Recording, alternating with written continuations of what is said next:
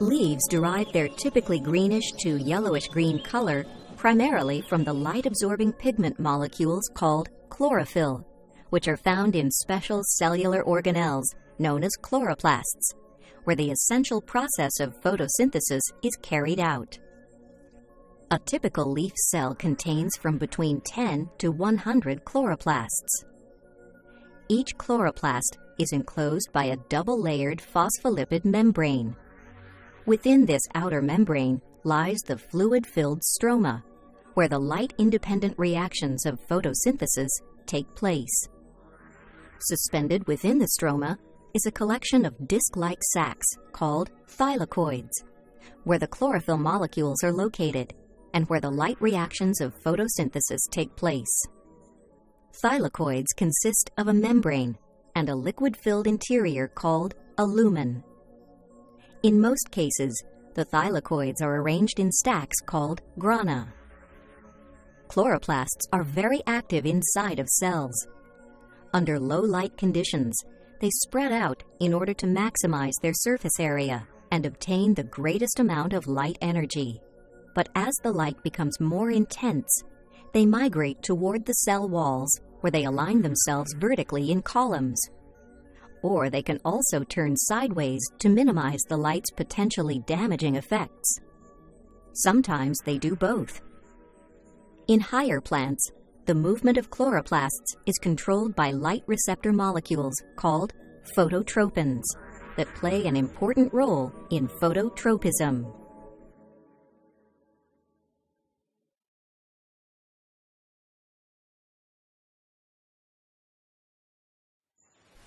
The characteristic green color of leaves is due to the presence of an extremely important pigment molecule called chlorophyll that is essential to photosynthesis because of its amazing ability to capture and transfer light energy so that it can be converted into chemical energy that organisms can use to support their life activities. There are several types of chlorophyll, but chlorophyll A is its most predominant form. Chemically, chlorophyll A consists of 55 carbons, 72 hydrogens, 5 oxygens, 4 nitrogens, and 1 magnesium. As can be seen from this structural formula, the central positively charged magnesium ion is surrounded by and ionically bonded to 4 negatively charged nitrogens. This area is the key to the function of the chlorophyll molecule, because electrons in this region become energized when they receive photons of light of certain wavelengths. Chlorophyll B is just slightly different from chlorophyll A, in that one CH3 methyl group has been replaced by a CHO aldehyde group. As a result of this rather small chemical change, chlorophyll B absorbs light at a different wavelength than chlorophyll A. As can be seen from this chart, both types of chlorophyll absorb light over a fairly wide spectrum of violet to blue and orange to red. The green and yellow wavelengths, however, are not absorbed, and that is why leaves look green or yellowish-green to us. Chlorophyll is located inside of plant cells in the thylakoid membranes of the chloroplasts, in structures called photosystems. Here, the light-excited electrons are passed from one chlorophyll molecule to another. The light energy would simply be re-emitted as light and lost, but for the fact that an energized electron is ejected from a chlorophyll molecule to an electron acceptor molecule, to be used to power the reactions of photosynthesis. This process of electron ejection takes place only in chlorophyll molecules located in a special protein complex of the photosystems called reaction centers.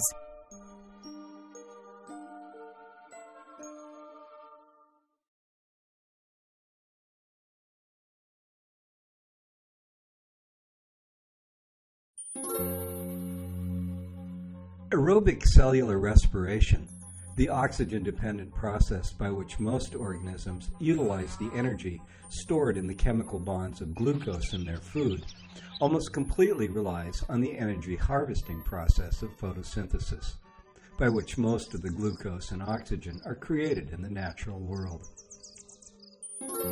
During photosynthesis, 6 carbon dioxide molecules and 6 water molecules are combined to create one molecule of energy-rich glucose, C6H12O6, and 6 molecules of diatomic oxygen. Light energy, as well as light-harvesting chlorophyll molecules, are required to make this reaction possible.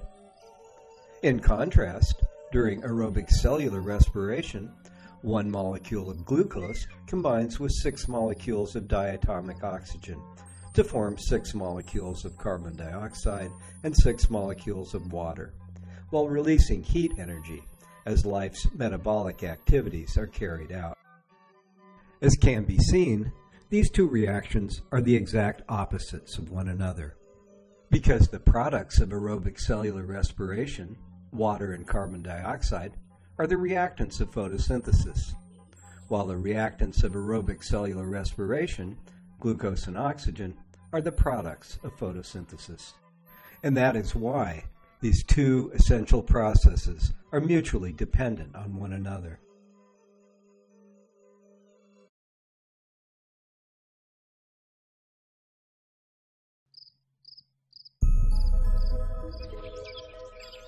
A good deal of glucose produced during photosynthesis ends up being converted into starch, the substance plants use to store energy for the next growing season.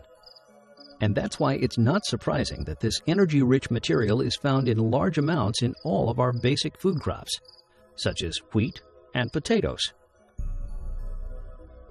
The formula seen here depicts a small section of a starch molecule consisting of 3 glucose units linked end-to-end.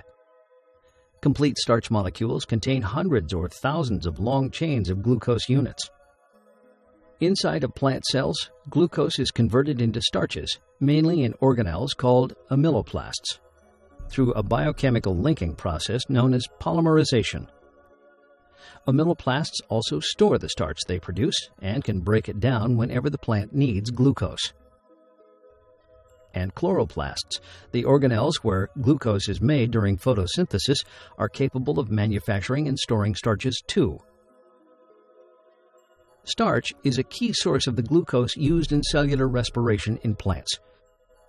However, it is interesting to note that a slight change in the way the glucose units are bound together results in the creation of cellulose, and the glucose in cellulose molecules is not available for cellular respiration.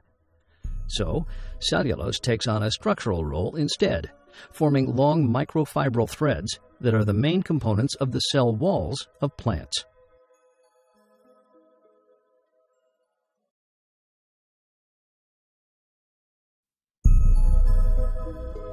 The light-independent reactions of photosynthesis, also known as the Calvin cycle, can take place both in sunlight or in darkness, and result in the creation of energy-rich sugars.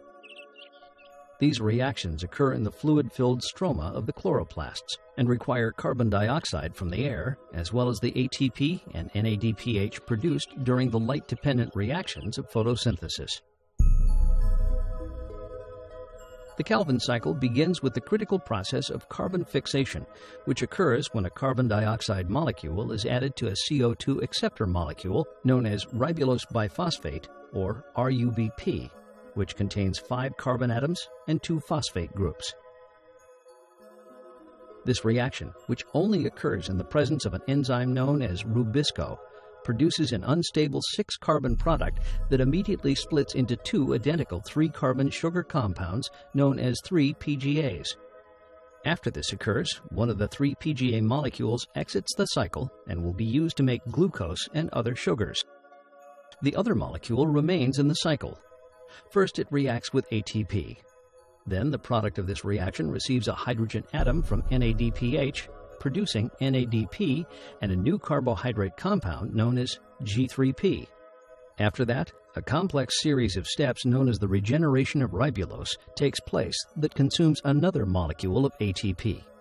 These steps result in the formation of a new ribulose biphosphate molecule, and with that, the Calvin cycle is complete. Now the cycle repeats itself with the fixation of a second molecule of CO2. Note that one repetition of the Calvin cycle is required for each atom of carbon that is added or fixed to a carbohydrate molecule. So in order to make one molecule of 3-PGA, which contains 3 atoms of carbon, 3 repetitions of the cycle are required. That means the Calvin cycle must be repeated 6 times to make one 6-carbon glucose molecule from 2 3-PGA molecules. Glucose is the ultimate product of photosynthesis because its chemical bonds store the energy that was captured from sunlight during the light reactions of photosynthesis. And glucose is the key nutrient that is broken down during aerobic respiration to generate the ATP that is used to power the activities of living things.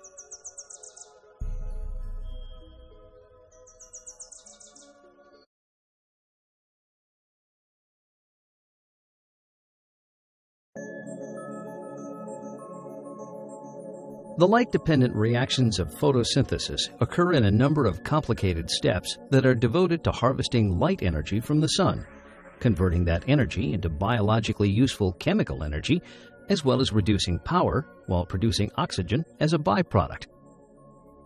The light reactions are carried out in the chloroplasts in 4 major protein complexes that are embedded in the thylakoid membranes. These complexes are known as Photosystem II, the cytochrome B6F complex, Photosystem 1, and ATP Synthase.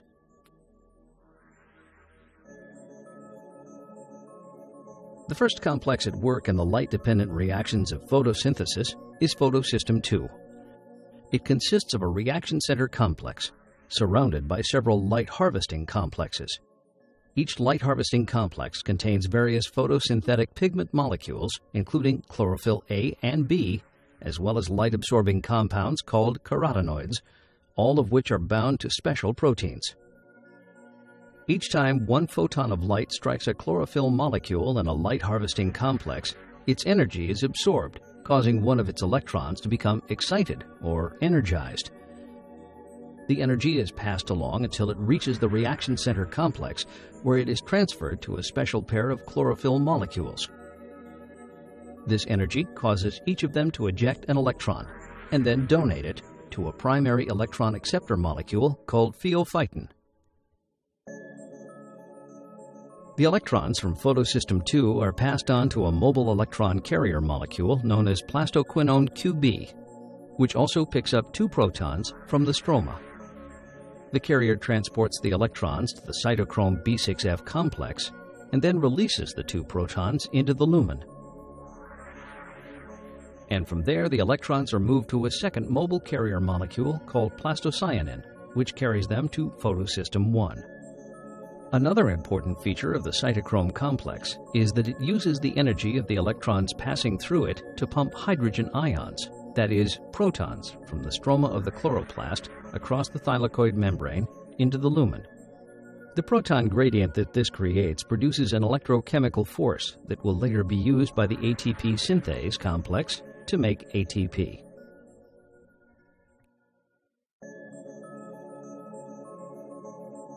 At the same time the cytochrome complex is busy pumping protons and transporting electrons, water is being enzymatically split in a specialized part of Photosystem II called the oxygen-evolving complex. The splitting of water results in the production of 2 hydrogen ions or protons, 2 electrons, and 1 oxygen atom.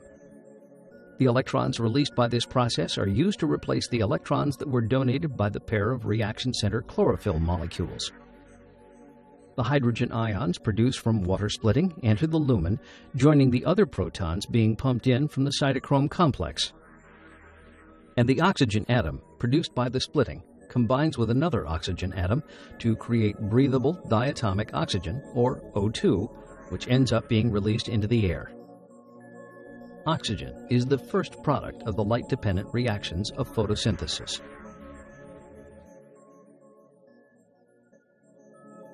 Returning now to Photosystem 1, we find that the de-energized electrons from the cytochrome B6F complex are delivered directly to the reaction center pair of chlorophyll molecules.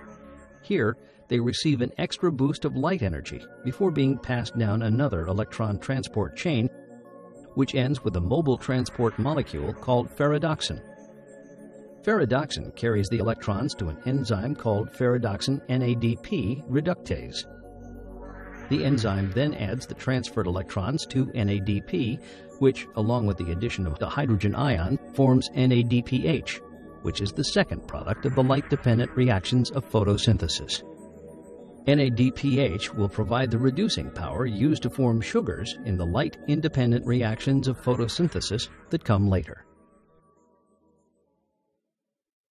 In the final step of the light-dependent reactions, the ATP synthase complex utilizes the electrochemical force created by the unequal concentration of hydrogen ions on either side of the thylakoid membrane to make ATP from ADP and phosphate ions. One ATP is produced for each hydrogen ion that passes through the complex. ATP is the third vital product of the light-dependent reactions of photosynthesis, and will provide the chemical energy needed to make sugars in the light-independent reactions of photosynthesis that follow. So in summary, the light-dependent reactions are the first stage of photosynthesis. They are the complicated process by which plants, algae, and certain protists capture and store the energy from sunlight in the form of the energy-carrying molecules ATP and NADPH, while releasing oxygen into the air.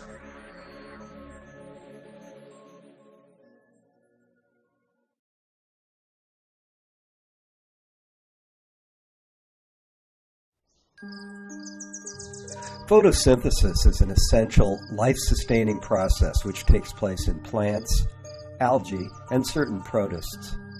It uses captured light energy to convert carbon dioxide and water into stored chemical energy in the form of sugars, while releasing oxygen into the atmosphere. Looking at its most basic chemical equation, we find that 6 molecules of carbon dioxide react with 6 molecules of water in the presence of light to produce 1 molecule of the sugar glucose, C6H12O6, plus 6 molecules of diatomic oxygen. In reality, photosynthesis is not quite as simple as that.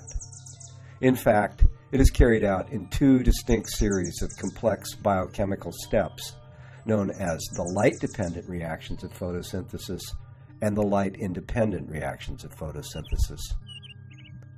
In many ways, photosynthesis is the key to life on Earth.